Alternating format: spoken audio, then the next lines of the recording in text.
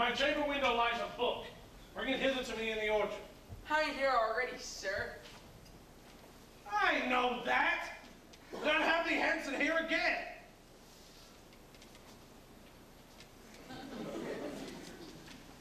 I do much wonder that one man, seeing how much another man is a fool when he dedicates his behaviors to love, will, after he hath laughed at such shallow follies in others, become the argument of his own scorn by failing in love.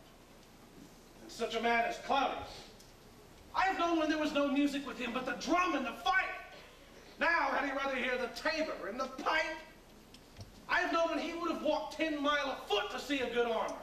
Now will he lie 10 nights awake, carving the fashion of a new doublet. He was wont to speak plain and to the purpose, like an honest man and a soldier. Now is he turned oratory. His words are a very fantastical banquet. Just so many strange dishes.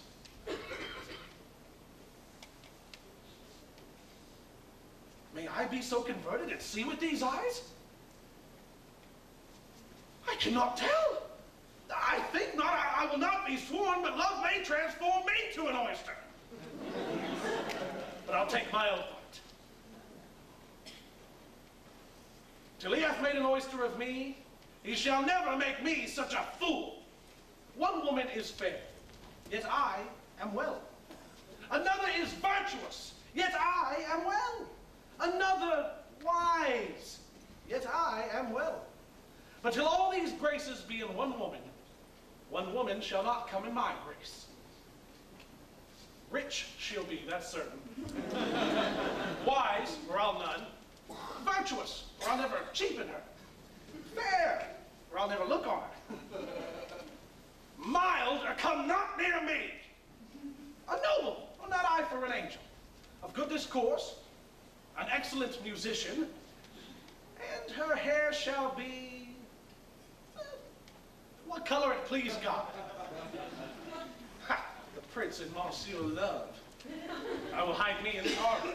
Come, shall we hear this music? Yea, my lord. How still the evening is, as if hushed on purpose. Grace harmony. See you where Benedick and Beatrice? Oh, very well, my lord. Come, Balthazar, we'll hear that song again. Oh, good, my lord. Do not tax so bad a voice to slander music any more than once. It is a witness still of excellency to put a strange face on his own perfection. I pray thee, sing, and let me woo no more. Because you speak of wooing, I shall sing. Since many a wooer doth commence his suit to her he think not worthy, yet he woos, yet will he swear he loves. Now pray thee come, or, if thou wilt hold longer argument, do it in notes. Note this before my notes. There's not a note of mine that's worth the noting. Why, these are very crotchets that he speaks. Notes, notes, forsooth, and no thing. Now divine air. Now is his soul ravished. Is it not strange that sheep's guts should hail souls out of men's bodies? Well, a horn for my money when all's done.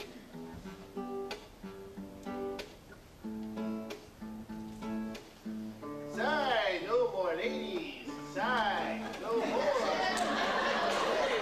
Good seekers ever.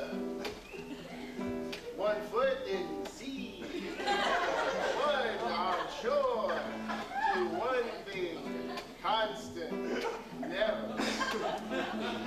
Then sigh not so, but let it go, and be you light and body. Then learning all your sounds of woe. None. See no more ditties. The fraud of men was ever so, since summer first was leafy.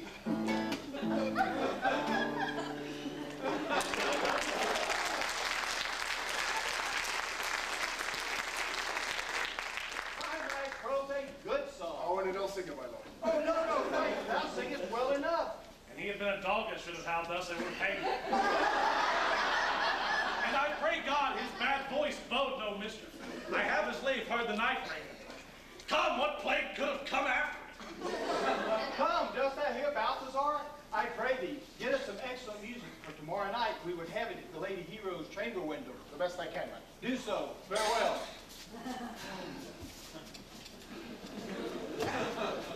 Come hither, Leonardo. What was it you told me of today, that your niece, Beatrice, was in love with Signor Benedick? Oh, it's doggone, the foul sin. I did never think that lady would have loved any man. No, nor I neither. But most wonderful that she should so dote on Signor Benedick, whom she hath in all outward behaviors seemed ever to abhor. It's possible? Sets the wind in that corner? By my troth, my lord, I cannot tell you what to think of it, but that she loves him with an enraged affection. It is past the infinite of thought. Maybe she doth but counterfeit. Faith, like enough. Oh, God, counterfeit. There was never counterfeit came so near the life of passion as she discovers it. How? What effects of passion shows she? Faith to hook well, this fish will bite. Well, what effects, my lord? Oh, she will sit you. You heard my daughter tell you how. She doth indeed. How? How, pray you? You amaze me! I would have thought her spirit had been invincible against all assaults of affection. I would have sworn it had, my lord, especially against Benedick. I should think this a goal, but that the white-bearded fellow speaks it. Knavery cannot sure hide himself in such reverence. He hath taken the infection, hold it up. Hath she made her affection known to Benedick? No, and swears she never will. That's her torment. So says your daughter. Shall I, says she, who have so often countered him with scorn, write to him that I love him? This says she now when she's beginning to write to him, for she'll be up 20 times in the night, and there she will sit in her smock till she hath writ a sheet of paper. My daughter tells us all. Now you talk of a sheet of paper. I remember a pretty jest your daughter once told us. When she had writ it and was reading it over, she found Benedick and Beatrice between the sheets. She tore the letter into 1,000 halfpence, railing at herself for being so immodest as to write to one she knew would flout her. I measure him, says she, by my own spirit, for I should flout him if he writ to me. Yea, though I love him, I should. Then, down upon her knees she falls, weeps, sobs, beats her heart, tears her hair, prays and curses. Oh, sweet Benedict, God give me patience.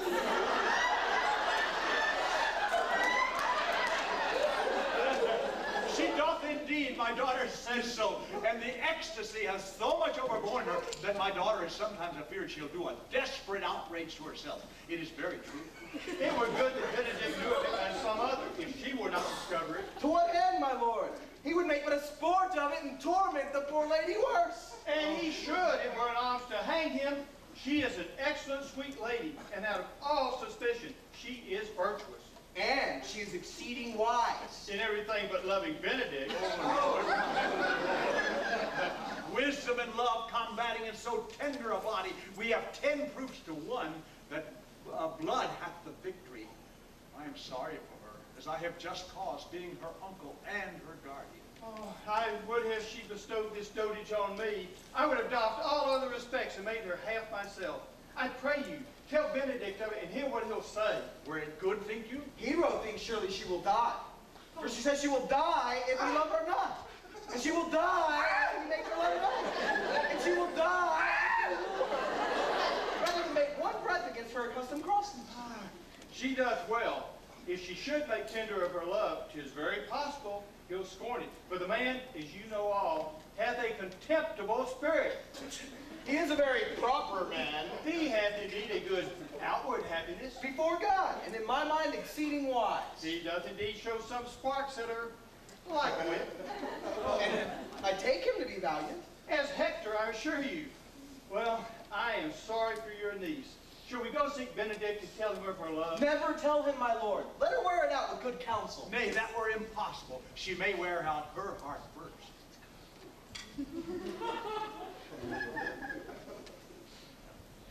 Come, my lord, dinner is ready. Will you walk? If he do not dote on her upon this, I'll never trust my expectation. Let the same net be spread for her, and that must your daughter and her gentlewomen carry. The sport will be when they hold one an opinion of another's dotage. And no such matter, that's the scene that I would see, which would be merely a dumb show. Let's send her to call him into dinner.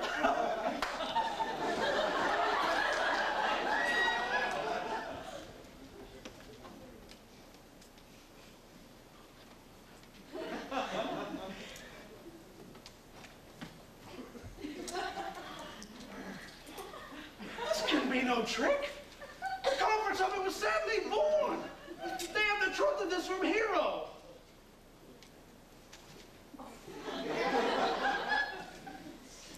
They seem to pity the lady. Well, it seems her affections have their full bent. Love me? Why, it must be requited. I hear how I am censored. They say I will bear myself proudly if I perceive the love come from her. Oh, they say, too, that she will rather die than give any sign of her affection. Huh? Did never think to marry. I must not seem proud. Happy are they that can hear their detractions and put them to mending. They say the lady is fair. 'Tis the truth. I can bear them witness. And virtuous. Well, 'tis so. I cannot reprove it.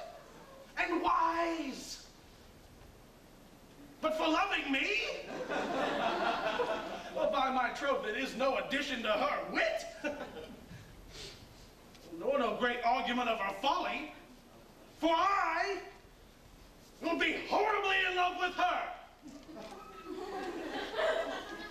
I may chance have some odd quirks or remnants of wit broken on me, well, because I have railed so long against marriage. But doth not the appetite alter? A man loves the meat in his youth that he cannot endure in his age. Shall these quips and sentences and these paper bullets of the brain awe a man from the career of his humor? No! The world must be peopled! And I did say I would die a bachelor? Well, I'd never think I should live till I were married. Here comes Beatrice. By this day, she's a fair lady. I do spy some marks of love in her. Against my will, I am sent to bid you come into dinner. Fair Beatrice, I thank you for thy pains. I took no more pains for those things than you took pains to thank me. If it had been painful, I would not have come. You take pleasure then in the message? Nay, as much as you may take upon a knife's point and choke a doll withal. You have no stomach, senor. There you went.